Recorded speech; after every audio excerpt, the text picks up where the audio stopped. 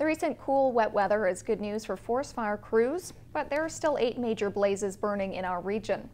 CKPG News had a helicopter tour of the Euchiniko Lakes fire near Quesnel. Right now it's about 15% contained. This is what the fire looks like from above.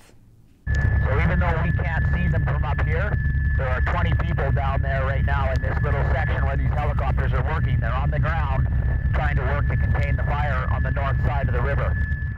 With every bucket of water, crews are one step closer to getting this fire under control.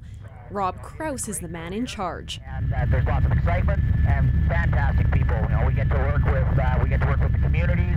We get to work with firefighters from all across Canada. Krause and his team were called in to fight this blaze. It wasn't if we were going to be called, it was when and where we would be going.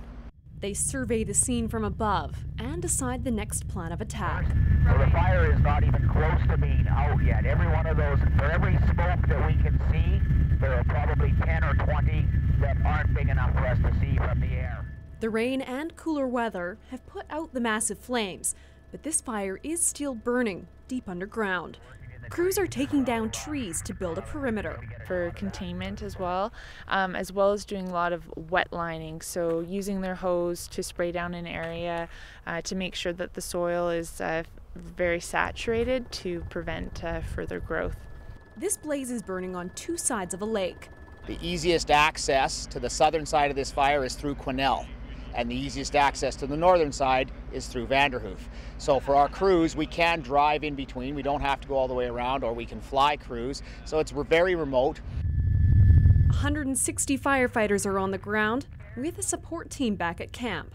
I really enjoy it. It's nice to be localized to the area where the activity is. It's important for getting information out, as well as being around the crews so that you can get the most up-to-date information.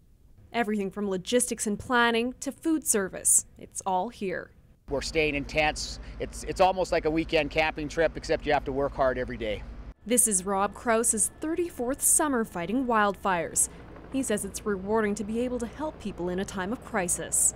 The resort owners, the cabin owners, and you get to be a help to them, and it's a big thrill.